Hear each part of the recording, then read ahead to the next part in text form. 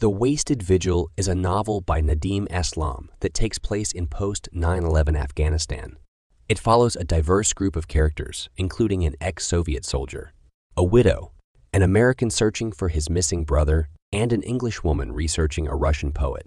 Their lives intersect as they navigate the complexities of war, loss, and personal connections in a turbulent landscape. The novel explores themes of love, redemption, and how conflict shapes individuals.